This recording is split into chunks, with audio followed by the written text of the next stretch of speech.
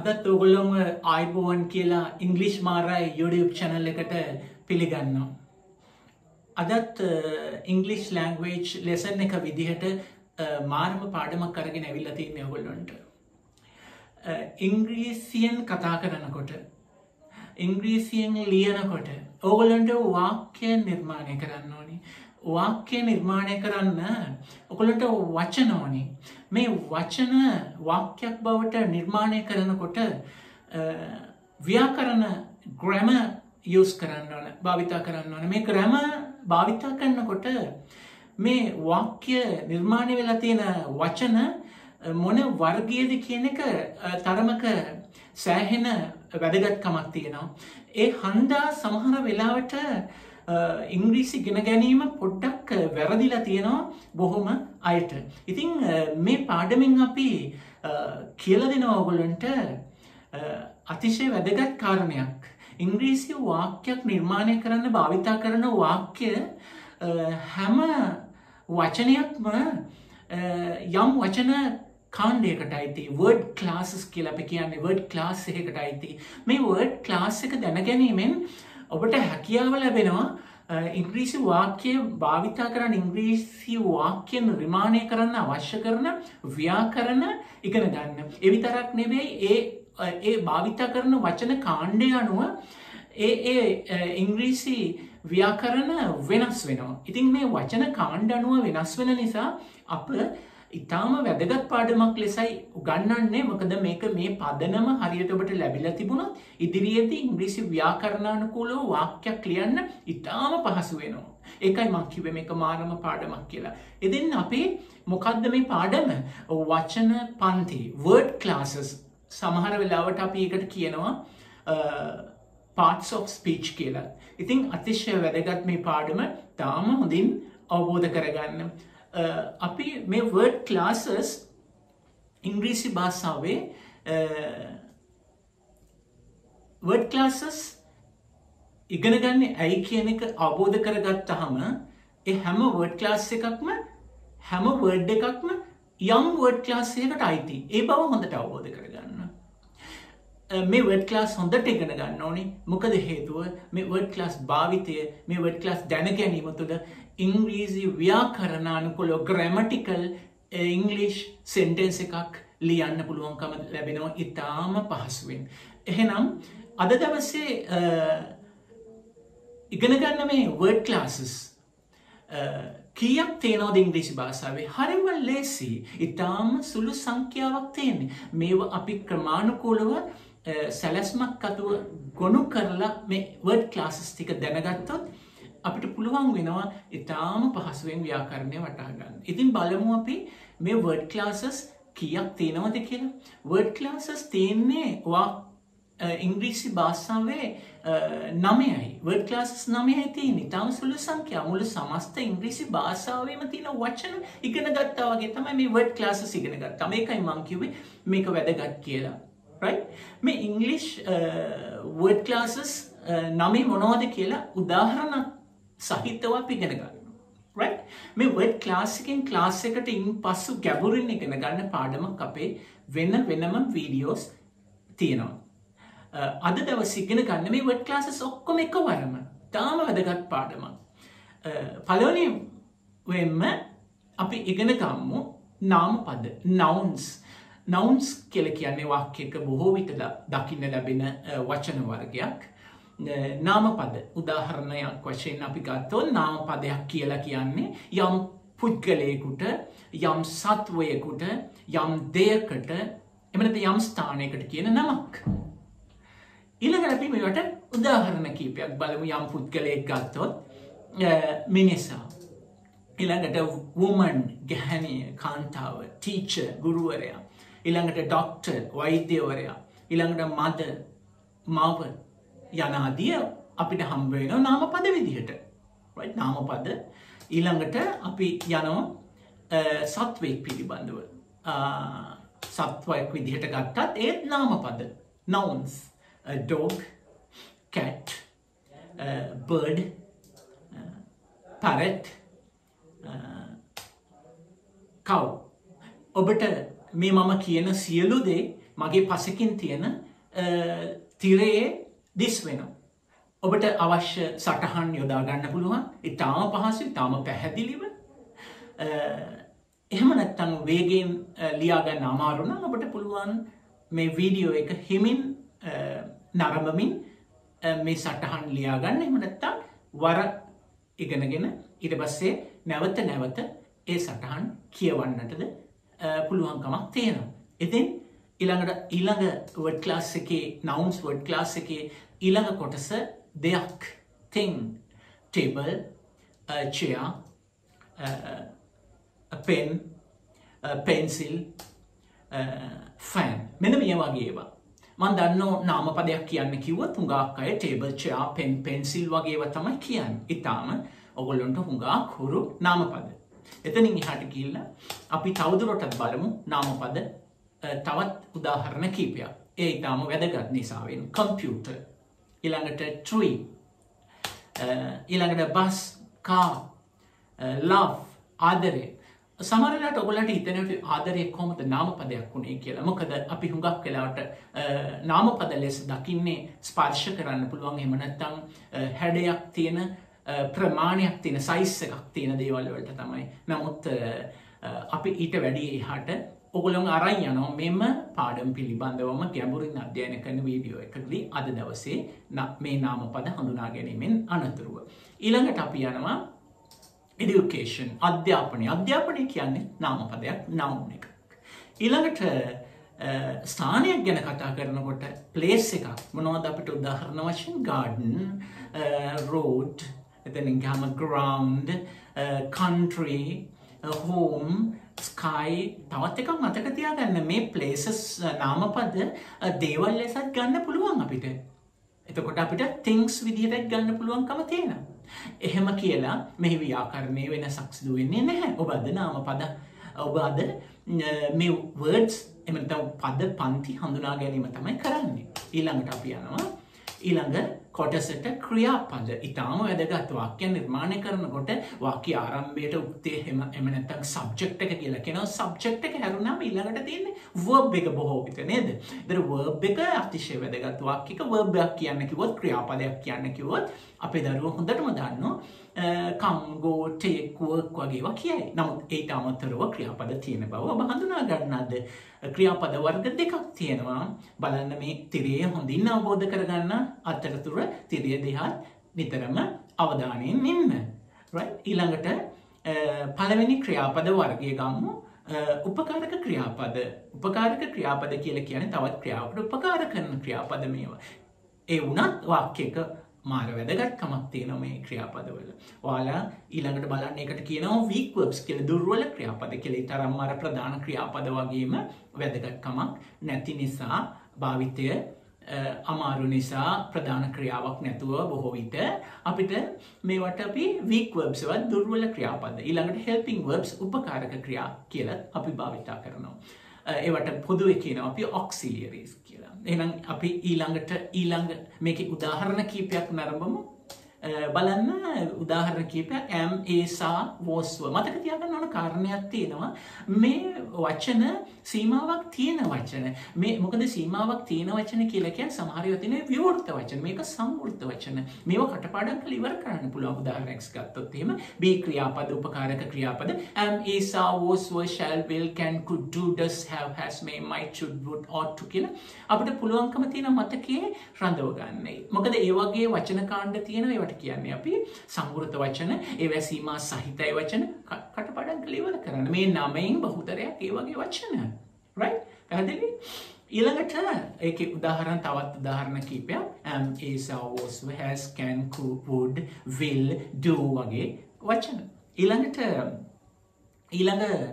වර්ගය මුගක් කියලාවට ඔයාලා දන්න ක්‍රියාපද වර්ගය ප්‍රධාන ක්‍රියාපද කියන්නේ action verbs. මොකද action එකක් පේනවා මේ ක්‍රියාපද වලින්. strong verbs කියලා කියනවා මේකට strong verbs.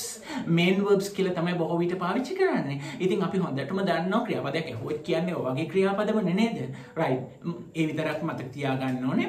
මේ වගේ වචන, මේ වගේ ක්‍රියාපද go කියන එක ගත්තොත් එහෙනම් මේ ක්‍රියාපද ආකාර 6කට කියන්න පුළුවන්. ඒවා අපි ක්‍රියාපද කියන වීඩියෝ එකේදී අපි හොඳට ගැඹුරින් අධ්‍යයනය කරනවා මේ පිළිබඳව. මොකද go කියන එකට go, goes, going, went, එහෙම නැත්නම් gone කියලා ආකාර 6කට අපිට කියන්න පුළුවන්. ඒ බව අපි කොහොමද භාවිතා කරන්න කියලා වාක්‍ය නිර්මාණය සහ ක්‍රියාපද අධ්‍යයනයේ වීඩියෝ එකේදී ඔබට තාම ගැඹුරින් මේ පිළිබඳව අධ්‍යයනය කරන්න පුළුවන්. අපි තවත් උදාහරණ කිහිපයක් බලමු. work, eat බලන්න තිරේ ඔක්කොම ඒ ඔබට අවශ්‍ය සටහන් ඔයගලන්ට බලා ගන්න පුළුවන්.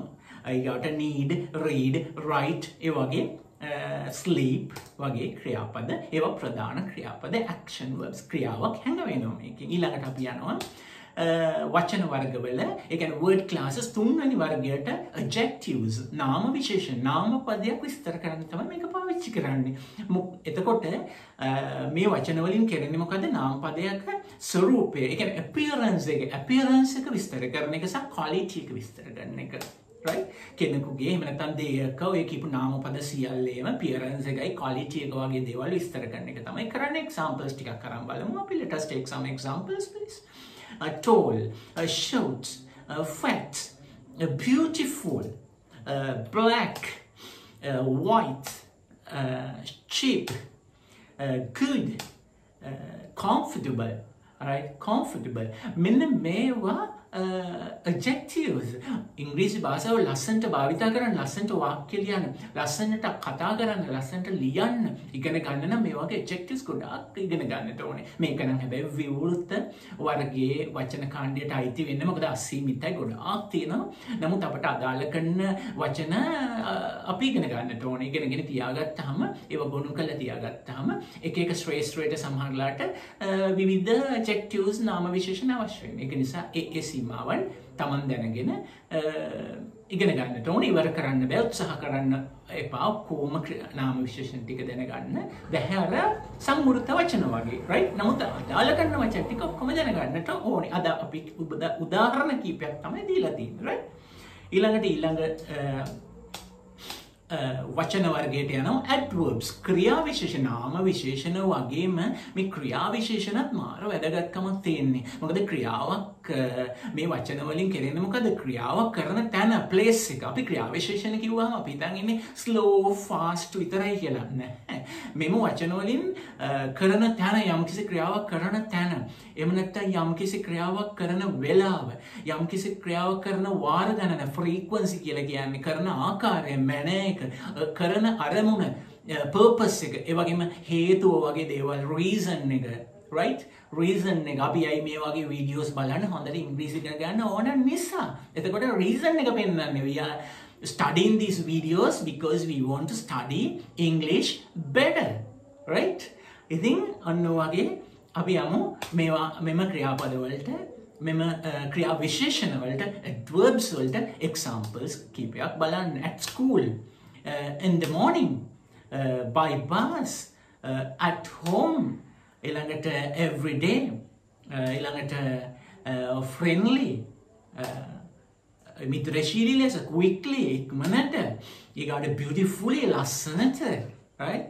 ඊළඟට slowly, ඊළඟට fast, slowly කිව්වට fast කියන එකට නම් fastly කියලා භාවිතා කරන්නේ with mother, often, right?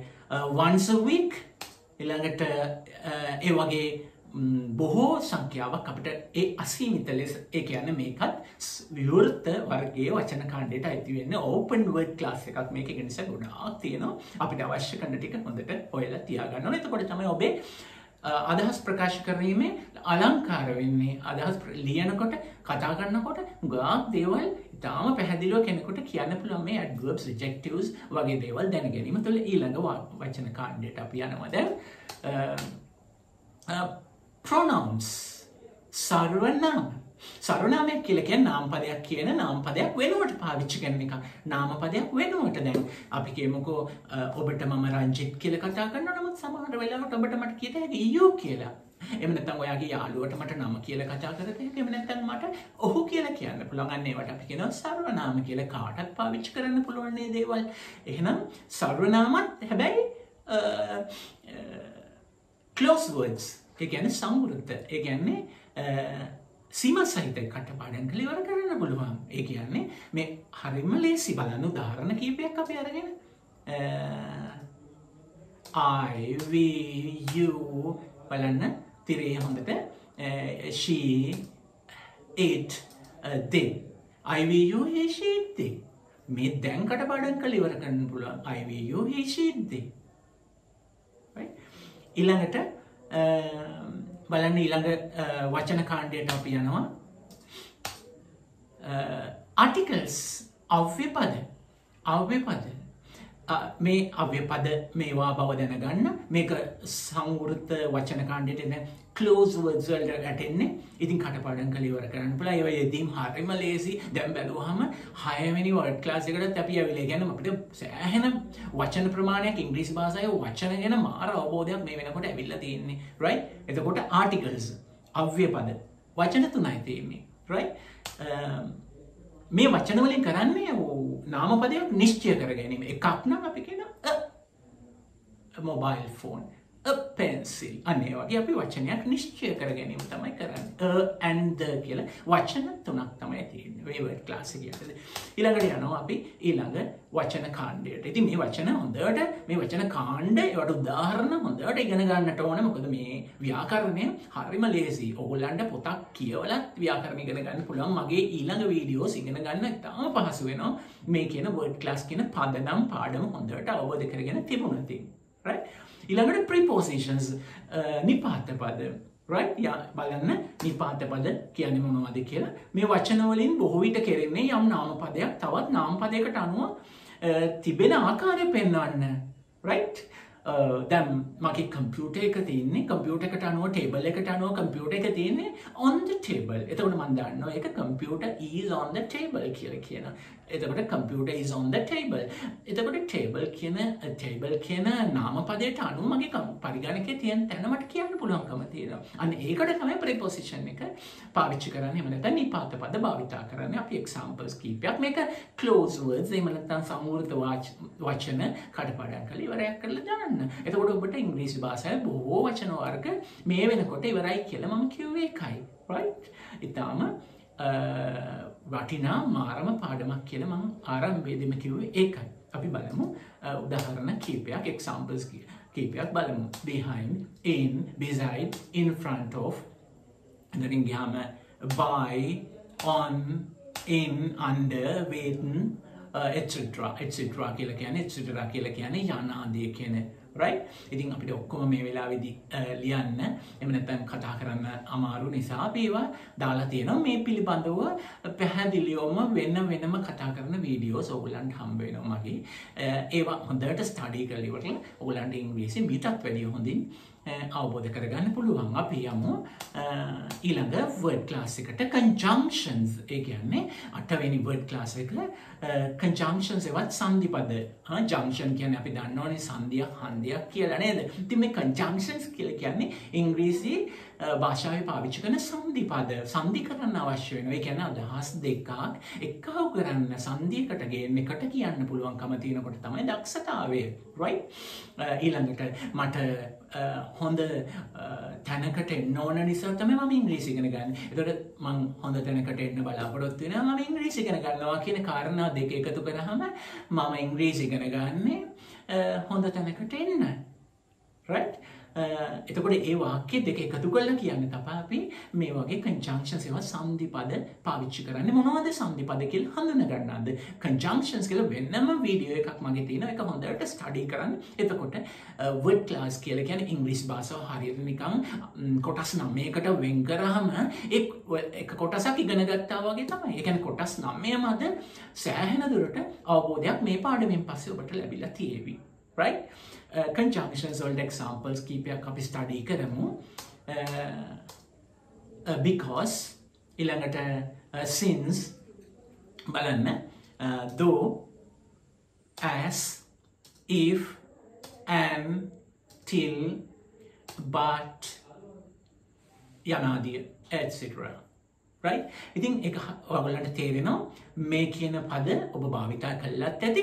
ඉතාලම පැහැදිලිව මතක තියාගන්න මේවා conjunctions. අපි දන්නවා conjunctions කියන සංදි පද කිව්වා මේ සංදි පද වලටම ආවේනික වෙච්ච ව්‍යාකරණ නීති තියෙන grammar rules තියෙනවා. ඒකට හරියම ලේසි මේවා grammar rules මේවා conjunctions. ඒක නිසා මම conjunctions වල තියෙන rules තමයි මේ වගේ පද වලට පාවිච්චි කරන්න ඕනේ කියන එක හොඳට අවබෝධ කරගන්නට ඕනේ අපි. right? ඊළඟට අපි ඊළඟ අවසාන ඒ කියන්නේ අවසාන word class එක 9 වෙනි word class එක. ඒ කියන්නේ වචන වර්ග මුල් සමස්ත ඉංග්‍රීසි භාෂාවේ තියෙන වචන වර්ග අද මේ පාඩම තුලින් ඉගෙනගෙන අවසන් කළයි කියලා හිතා ගන්න. මොකද මම කිව්වා ආරම්භයේදීම ඔබට මම උගන්වනවා මේ සියලුම වචන අද දවසේ කියලා. ඉංග්‍රීසි භාෂාවේ ඇත්ත වශයෙන්ම මේ වෙනකොට ඔබට ව්‍යාකරණ නීති ඉගෙන ගන්න ඉතාම පහසුයි. ඒ අවසාන word class එකත් ඉගෙන ගන්න. interjections ඒවා විස්මය ප්‍රකාශ කරන වචන. හොඳට සතුටුදායක පුදුමාකාර දෙයක් දැක්කම ඔයගොල්ලෝ දන්නවා එකපාරටම අපේ සමාජයේ හොඳටම පාවිච්චි කරන එකපාරටම කියවෙන වචන මොකද්ද?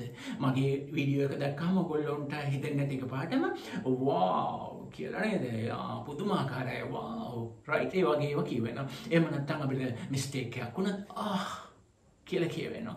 අන්න ඒ වගේ ඒවට කියනවා අපි පුදුමය ප්‍රකාශ කරන වචන හේවත් interjections කියලා. interjections අපි උදාහරණ කිහිපයක් අපි ස්ටඩි කරමු ඒ පිළිබඳව බලන්න හොඳටම තිරය දිහා ස්ක්‍රීන් එක දිහා හොඳට බලාගෙන ඉන්න.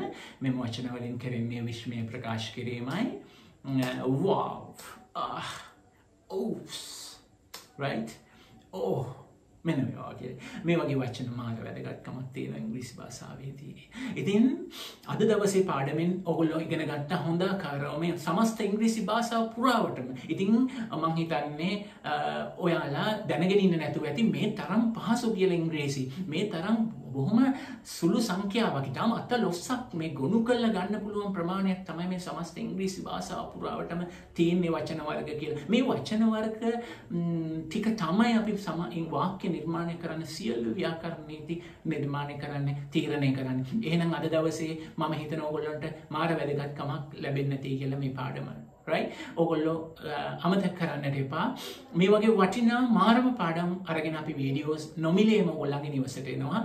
ඔබ පළවෙනි වරට නම් මේ වීඩියෝ එක බලන්නේ. මේ ඔබ බලන වීඩියෝ එකට යටින් තියෙනවා රතු පාට subscribe button එකක්. කරුණාකරලා subscribe button එක මේ වෙලාවෙම press කරන්න. තද කරන්න. එතකොට මොකද වෙන්නේ? මේ වීඩියෝ එක ඔයගොල්ලන්ගේ නිවසටම නොමිලේම අරගෙන එනවා. ඊළඟට ඒක ඔබේ ජංගම දුරකථනයෙන් ඔබට ඒ වීඩියෝ එක බලන්න පුළුවන්. ඒ විතරක් නෙමේ ඒ subscribe button එක ඒ රතු පාට button එක ළඟින්ම තියෙනවා bell icon එකක්. එහෙම නැත්නම් ගන්ටාට සලකුණක්. ඒක ඔයා press කරලා තිබුණොත් එහෙම ඔබට බලන් ඉන්න දෙයක් නෑ මගේ වීඩියෝ එක කොයි වෙලාවෙද මේ මගේ ජංගම දුරකථනයට එන්නේ කියලා. වීඩියෝ එක කොයි වෙලාවෙද ඉන්ටර්නෙට් එකට එන්නේ කියලා. ඔයගොල්ලන්ට notification එකක් එනවා ඔයාගේ ජංගම දුරකථනයට ආවා කියලා දැන්වීමක් එනවා notification එකක් එනවා. එතකොට හරිම පහසුයි ඔබට මේ වීඩියෝ එක බලන් ඉන්න තියෙන notification එක එනක මතක ඇතුව subscribe button එක press කරලා ඒක bell icon එක click කරන්න. එහෙනම් ඔබ මේ වීඩියෝ ඔබට වැදගත් කියලා හිතනවා නම් ප්‍රයෝජනවත් කියලා හිතනවා නම් කරුණාකරලා ඔබේ මිතුරන්ට ඔබේ ඒ වගේම ඔබේ රිලේෂන්ස් ලට ඔයා ෂෙයා කරන්න මේක හැම දිනාටම. ඊළඟට මතකයේ තියාගන්න අපි මේ වගේ මිතාම මාරම පාඩමක් අරගෙන ආයිමත් ඔබේ නිවසට එනවා YouTube English මාර YouTube channel එකකින් right. එහෙනම් නැවතත් අප ඔබ හමු වන තුරු ඔබ සියලු දෙනාටම ආයුබෝවන්. Bye.